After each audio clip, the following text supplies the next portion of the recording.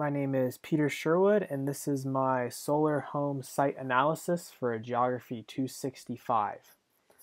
I used a raster-based spatial analysis to look at the aspect, road proximity, slope, stream proximity, and final location to look at the terrain in the Whychus Creek drainage area south of Sisters, Oregon.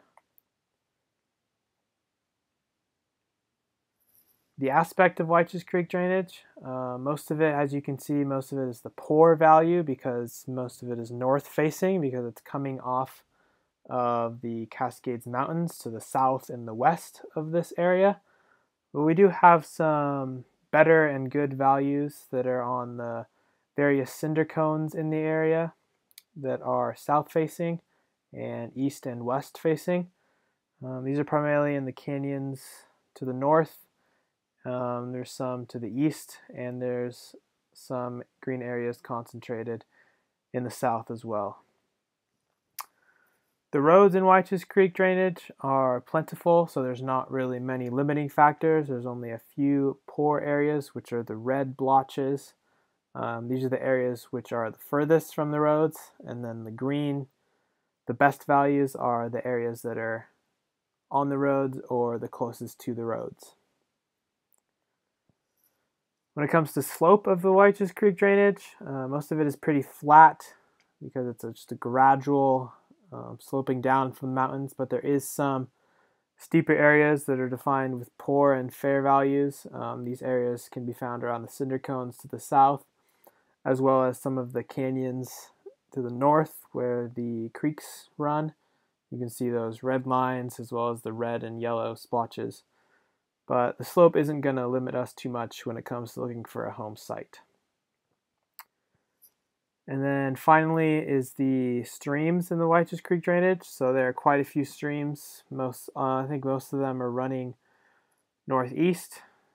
So this gives us a lot of coverage where there's water, and it gives us a bunch of areas where the homes can be built. Obviously there are some poor areas which are far away from streams, which would not be the best for a home.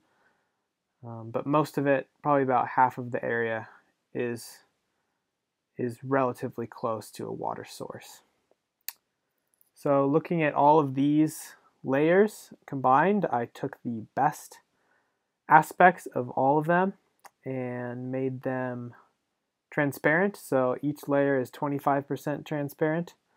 And they're all overlaid here in this map, with the green being just the best locations of everything, and then I also added in the streams as a reference point as to where we're talking about, just to give us some more background as to what we're looking at. So with all of these layers overlaid, we can see that the darkest green is where the best home sites are going to be, or where most of the best aspects of every map, the slope, the aspect, the distance from the roads, and the distance from the streams. So that's going to give us our best home sites. So as you can see, there's some in the southeast of this map, and there's also some in the north where the parallel streams congregate, and there's also a few possible areas of dark green also in the extreme north at the very end, the very northern area of this map. That is the solar home site analysis for Geography 265.